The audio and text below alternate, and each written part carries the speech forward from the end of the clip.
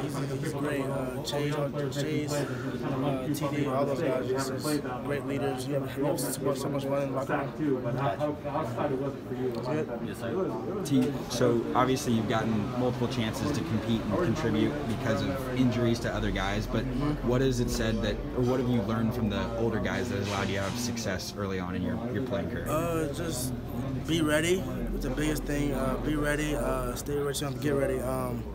Dre and Evan, other safeties, they taught me a lot. Just little things, leverage, your back pedal, reading the QB. So just those guys taught me a lot, and when time came, I was able to play. So. Did you have a strong sense going into that game that you would play a lot, especially in the second half? I go in with the same attitude every game, ready to play whenever it happens. So I feel like I expected something more or less. But my number got called, and when it happened, I went out there and did what I could do. So. What did you think about just how you guys shut them out in that second half? It was impressive. Our DB coach was in the locker room a little bit. He was telling us we got to play a little better. So the second half, going out there and shutting them out was big. He was proud of us. So that was very impressive for us to do. You guys made the adjustment, starting with base defense, and then kind of changed what you were doing a little bit.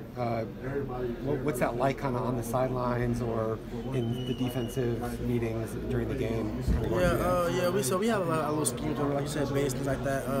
But as you know, in the game, things happen. So, but AP, he does a good job of keeping us controlled. I think it's what we're going to do with our scheme-wise. So it's not too bad on the field. We have changes like that. It's not too bad. It's quick changes, but we react to it really well. How did it feel just playing in the Rose Bowl? It was exciting, man. That's every kid's dream, is playing in the Rose Bowl. So for me, being able to go out there and see some playing time was super exciting. It was a dream come true. I had so much fun, and hopefully in a couple months we can be back over there and do it again. What is it about halftime adjustments that have allowed you guys to be so successful in the second half? I know 2 of the last 4 weeks it's been a shutout in the second half, and it's something like, I think, 23 points total in the second half this year. It's salute to our coaches. We have great coaches who know what they're doing. So. First half, things happen. At halftime, after seeing how the game goes, they come back and talk to us.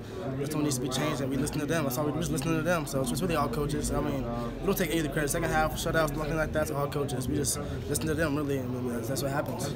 Since Tanner McKee has taken over at quarterback for Stanford, their downfield passing game has been a lot better than it has been in years past. What do you see on film that you guys have to be aware of, and how do you guys plan to stop that? I don't want to say too much about our scheme and stuff, but just we know Tanner can throw the ball down the field.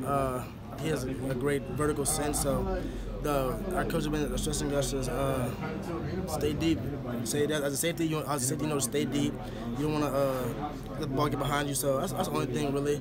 Stay deep and make plays on the ball, really, when it happens, because they do throw the ball down the field a lot of 50-50 balls. So when it happens, when it comes to us, we gotta make a play, get a pick. What is the vibe like, kind of now knowing that you guys are probably the hunted team in the Pac-12 South? It feels good. Everyone wants us to play us. Everyone wants to play us, and we want everybody to play. We want everyone's best game.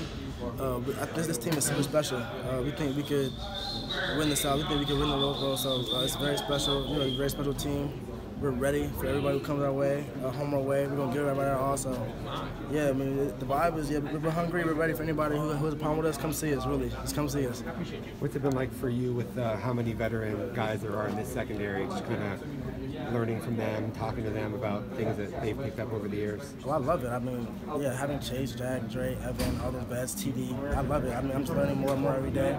Me being younger and having them who's played so many snaps throughout their college career teach me things is a blessing. So one day I can step up and do what they're doing. So yeah, I love it. It's a blessing. I'm thankful for them every day. I tell them all the time, I love y'all. Like, I appreciate y'all. So yeah, I love it a lot. I like it a lot. Thanks, too.